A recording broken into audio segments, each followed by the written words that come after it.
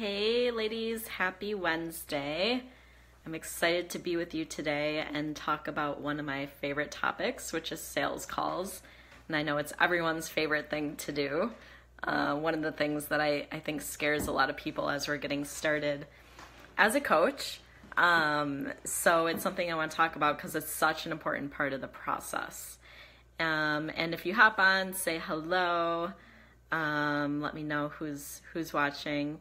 And yeah, today's going to be a great topic. And I'm really excited at the moment because I just heard back that a place that I found in Boulder, Colorado this summer that I'm going to go and stay in for a while is going to work out for me to stay there. So I'll be heading out to the mountains a little later this summer in July, August, and I don't know how long I'm going to stay, but so I just found that today, so I'm excited about that. Hey, Allie, I'm excited you're here. So I'm going to be talking about sales calls. I want to give you guys some tips, and I think it's an important part of the process that a lot of times we kind of forget about. Like, we get so caught up in trying to build our community and actually book the sales calls that we don't spend much time thinking about the actual process of having sales calls or consultations, discovery calls, clarity calls, whatever you want to call them. They're all the same thing. But if you go through all the work of building a community and getting people to book the calls, and then you don't know how to have good calls with people, you end up putting in a lot of work, and then you lose that potential client.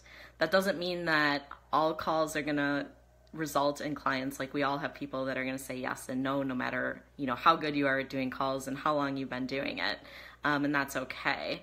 But we want to really learn how to do them in the very best way so that we feel confident and comfortable doing them, and so that we're really getting as many clients as we can, because that means more people that you're able to help. So I want to talk about that today. I want to talk about where people get stuck and some things you can do that really help you do calls that are more effective. Hey, Jenny, glad you're here. So where a lot of people get stuck when it comes to calls is that the number one thing is probably being really afraid of coming across as salesy or pushy. I hear this all the time. Like, what if people think I'm salesy? What if people think I'm pushy? What if I'm making people feel uncomfortable? And a lot of times I think this comes from our own experience of maybe being in that situation where we were being sold to in a way that felt really uncomfortable. And we never want to make anyone else feel that way, especially since a lot of the people I work with, like, we're a little more sensitive and empathetic. So I think we really are more aware of not wanting to make other people feel that way, which is good, and you don't have to. But that's a lot of times one of the biggest things I think that I hear from people, and they're like, oh my gosh, what if someone thinks I'm salesy or pushy? So I'm going to show you how to have sales calls in a way that do not ever feel salesy and pushy. And I never feel that way in my calls. I really don't. So there's some things you can do that really allow you to have calls that are really effective without coming across that way. Hey, April, so glad you're here and back from sunny Arizona. I'm sure you're loving the cooler weather. So another thing that people get afraid of is not saying the right thing. So what if I get on a call and I don't know how to answer a question, or I don't know how to say, answer something that someone's asking me, or I just don't say the right thing, or I sound like I don't know what I'm talking about, those different types of things. Just being afraid of getting a no from people, that can stop you from wanting to get on a sales call. Like, what if someone says no? What if they don't want to work with me? So these are some of the most common things. April misses Arizona already. Yeah, I understand. We still have snow here in Wisconsin, so it's almost melted, but it's been a long winter, and we're ready for spring. So what happens when this is going on? So when you're scared of doing the sales calls, what's going to happen is a lot of times we'll get stuck in procrastination. So we'll be doing things that hold us back from actually putting ourselves out there and being able to get clients. So doing things like working on your website forever, or making programs that you don't have anyone to buy, and doing a lot of marketing that's kind of behind the scenes, but isn't necessarily really connecting you with other people and speaking with those other people. So that's a lot of times when we're scared about the sales calls, we end up really holding ourselves back and not putting ourselves out there fully. And obviously that's going to result in you not getting clients and spending a lot of time maybe working in your business without getting any clients, which is exhausting and frustrating. And so we don't want you to get stuck in that trap. So let me just see, I had some things I wanted to make sure I cover. So one of the biggest things that I think is important to remember when it comes to sales calls is that a lot of it is mindset work, and your ability to be effective and have good sales calls is so much based on our own mindset. And so if you think about it, like everything is energy. And so if we are putting out energy that we want clients and we want that income coming in, but at the same time we're putting out energy that we're scared of sales calls, that we don't feel confident in our offer, that we might not know the right thing to say, and that we're scared of getting a no, we're putting out conflicting energy. And so even if we are booking calls, a lot of times we're going to be getting a lot of no's, we're going to be getting a lot of resistance from people. The calls probably won't be going really well. So we want to work through those things. Priscilla's in Colorado. Yes, I'm going to be coming out that way. We'll have to see if we can connect while I'm out there. Are you in the Denver area? I'm trying to remember. I think I saw. But that would be awesome. So really looking at these, the conflicting energy that we have around wanting clients, wanting, that income coming in, but at the same time being scared of the sales calls or being scared of not delivering on our results, those different things. We want to clear that up so that we're giving aligned energy as far as really going towards wanting those clients and wanting that income. So we really want to look at if there are like big fears coming up, like can we address those? What are they around? So that we can really get your energy aligned with allowing you to get people scheduling calls and coming on the calls and being willing and ready to work with you and saying yes. So when the energy is all aligned, like that stuff works so much better. So what I want to do is give you some steps to help make sure that everything is aligned and that you're holding the most effective and powerful sales calls. And then if you find yourself like that you're getting stuck on certain areas, or that you find that you have like a certain fear that's popping up a lot, it's good to address that or see, what's going on there. Is it around the money? Is it around, what I'm saying? Is it around my belief in my offer? And really looking at that so that you can address it. Because otherwise you just end up frustrated. And the thing is, like, when these things are on point, the sales calls can really flow really easily and become fun. Like, I enjoy them a lot. I always look at it as a way to really get to know people and, see how I can serve them the very best, whether that's working with me or something else. And I'm not totally attached to the outcome of that. Hey, Lisa, glad you're here too. Lisa's here in Wisconsin with me too. So we have hot weather today, like in the 40s, maybe up to 50s. So I want to give you some steps. I'm going to run through them. If you guys have any questions as I'm going, pop them in the chat and let me know. But I have seven main things. I thought it was 5, that I want to talk about when it comes to sales calls and the things that are going to really help you do them in a way that's most powerful, most effective. So going through, number 1, ideal client. I bring this up every time. It's just so important. So you want to know who it is that you're serving, because when you do, you can get on that call and really serve those people more powerfully, because you can be prepared. You know what they're struggling with, what it is that they want. And the thing is too, when you're putting your marketing out in front of your ideal client, you're getting people who are the people you're meant to be working with and you want to be working with, and the people who are ready to start making some changes, and they're looking for what it is that you have to offer. So what happens is then you are having calls with people who are excited about what you're talking about. They're already ready and motivated to make these changes. And so it's more about you making sure that what you have is a good fit and that you're a good fit to work with them, as opposed to trying to convince these people that they need to do your program, or that they need to make changes, or that they need to start being healthier. Like, you never want to be in that spot where you're trying to convince people. You're looking for the people who are already out there searching for what you have to offer.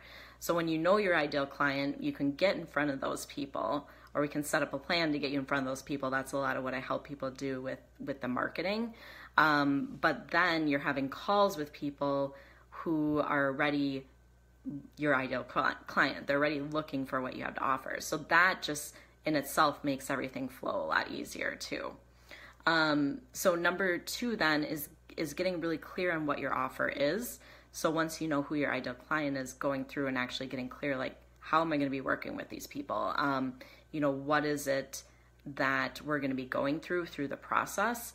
And I think once you get a clear idea of what your program is and the results that you are going to offer through that program, you feel a lot more confident when you're talking to people about what it is that you do and what you can help them do and what results you can help them get. So I find that that's really important, and it makes your sales calls so much better as well, because you come with this confidence about being able to serve them, as opposed to coming from a place of feeling not confident and not sure and being like, oh my gosh, if I get this client, can I really help them? And of course, like, maybe you can't help everyone, and then you just let those people know, like, my program isn't the best fit for you. But for those people who are your ideal client, your program is going to be the best fit for them, and you got to let them know that. So go through, get really clear on what your program offer is, and it's going to really help with your clarity calls. So one of the main points of our clarity call is to get people to see that it's important for them to take action now. And so, like I said, it isn't necessarily to convince them that they need to make a change. Most of the people that we're going to be getting on calls, when you set your marketing up to get in front of your ideal client, they already know that they need to make a change and they want to make those changes, but they might be procrastinating. So the point of the call, one of the biggest points, is to show them how big of an impact this problem is having on their life, and that it is really important for them to take action now, as opposed to keep putting it off and keep waiting and keep procrastinating and keep thinking, maybe it's going to change on its own.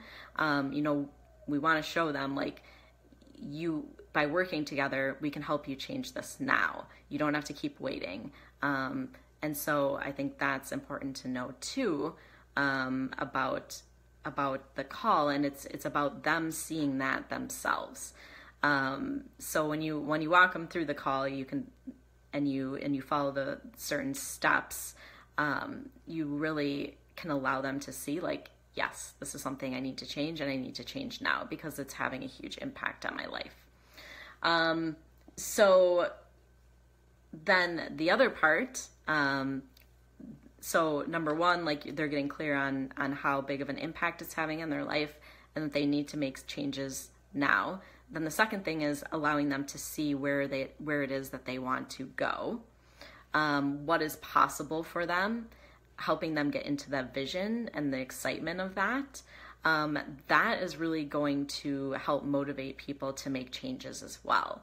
And by doing these different steps, like, none of it is salesy. All it is laying out the possibilities of what they could do, what is possible for them if they make these changes. So it's really a cool process. It's really powerful. And people get so much out of it, really. So don't think about it as being salesy or pushy in any way. So after you get them clear on what's possible for them, then you want to let them know how your program can help them get unstuck and moving towards those results that they want. And I think it really helps to be specific about how your program and you working with them is going to help them specifically with where they're stuck. The more clear you can get about that, the better they're going to see, like, oh yeah, like, your program is awesome. Like, it's exactly what I need, exactly what is going to help me move forward. And so when you can talk to them about that. And that's the difference too between someone just like seeing your program written on a piece of paper versus you talking to them about it and about how your program specifically is going to help them with where they're stuck. It makes a huge, huge difference. Doesn't require being salesy or pushy. It requires just being really specific and catering your call towards your client and what they're getting stuck with. So then the next part, number 6, so that was number 5, number 6 is the price.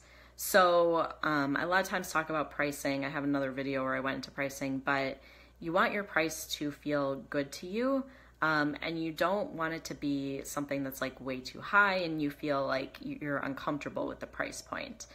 You also don't want something to be way too low, because then you're not going to really want to even take on that client, because you're like, it isn't even really worth my time. Like, I'm putting in way more effort than the amount of money that I'm getting in return. So you want it to really be that even exchange of a price that you feel comfortable and confident in, but being like a little bit of a stretch, so that it isn't like you feel like you're doing all this work and you're not getting compensated evenly, because that isn't going to feel right either, and then you're going to be putting out energy that is not aligned. So finding that good price point that's in kind of that sweet spot is really, really important. And you can always raise your prices as you go. You can change it at any time, so don't feel like, I picked this price point and I'm stuck there forever. That's not the case. So then the last piece is being willing to work through resistance with people. So most people are going to have some sort of resistance that shows up on a sales call, whether it's around the price, whether it's around, do I have the time to do this? Will it really work for me? What I have to check with my spouse, or, it won't work because of my kids, or whatever that resistance is. For a lot of people, it's going to pop up. Money is the most common one, or timing sometimes, or not having the time. Those are probably the most common, money being the number one. So you want to be willing to walk with people through the resistance. You don't want this resistance to come up and you to be just like, oh, okay, fine. That's fine. Like, we won't work together or whatever. You don't have to be pushy about it, but you want to help them see, like, what is that resistance about for them, and let them show them as well, like, how important it is for them to make this happen, and how much it's going to impact them if they don't. Like, what's going to happen if you don't do this and you just keep doing what you're doing? You're probably going to be stuck in the exact same spot, because if you had been able to do it on your own, you would have done it by now. So you just want to allow them to see this so that they can see the reality of the situation. Isn't about being salesy or pushy. It's just about showing them the truth. And then when they see that clearly, they can see, like, oh yeah, like, this does make sense for me to invest in it. Even if it does feel a little uncomfortable to be spending this money towards it, like, it's worth the investment. So be willing to go there with people, be willing to show them, if they aren't sure how to come up with the money. A lot of times I'll speak with my clients about that. Like, is there options? Do you have a credit card you can put on, borrow money from someone? Like, there's always different options. So just when that resistance comes up, don't go running the other way, or don't just be like, fine, no. Just be willing to go there with your client, not being salesy or pushy, but from a place of curiosity and from a place of truly wanting to serve them and help them. And so seeing if there is a way that you can make it possible.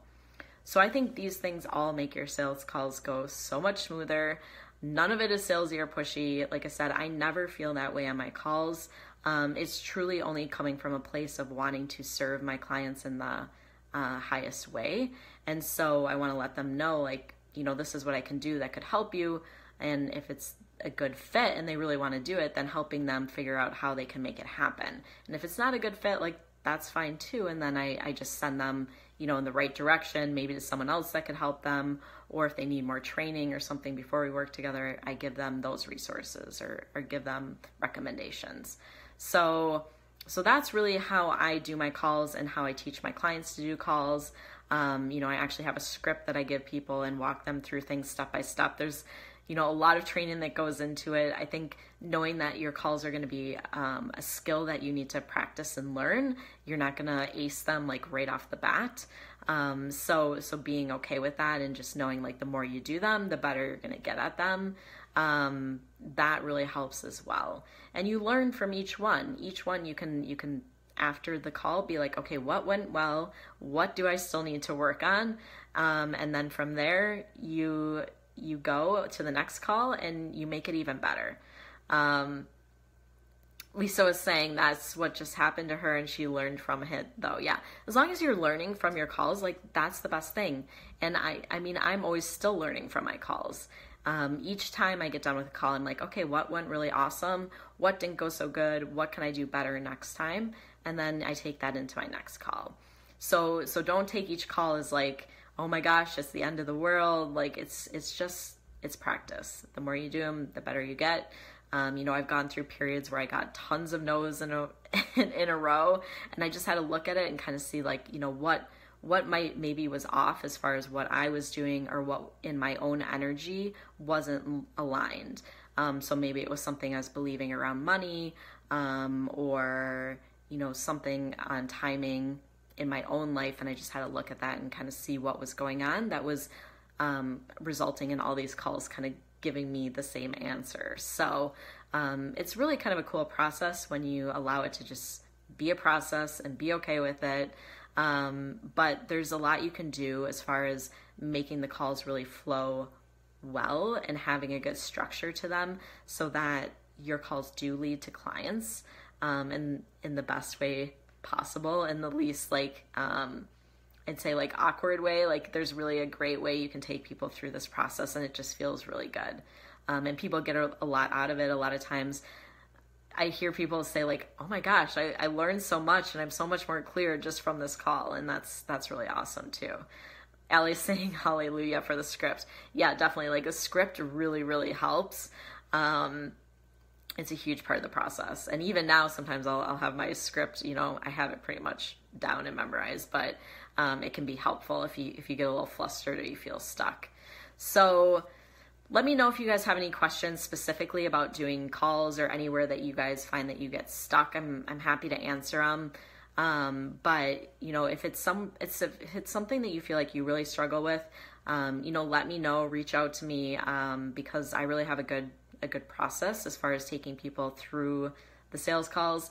But I think it's important to know that everything leading up to the sales call is really important to have in place too, so that you're actually having those calls with your ideal clients, because that makes a huge difference as far as how the calls go as well. So when you look at your business, it's really the whole picture and making sure like everything is working well together. The sales calls being one really important piece of the puzzle. But it's really the whole thing is going to make everything run a lot smoother. So Lisa's asking, do I have an app or something we could use to record the calls and reflect back on them later? Yeah, I actually did when I did a training on sales calls, I did record some. You do need to let people know that you are recording them when you record them. So you just have to say, is it okay if I record this call? Legally, you are required to do that. So just know that if you want to record calls. Let me find the one that I had. It's actually an app on my phone, so I'll look it up and I'll let you know. I think I might have it on my old phone, so I'm gonna have to see what it was called. But it worked really well. But yeah, just make sure that you get permission before you record calls, because you're supposed to do that.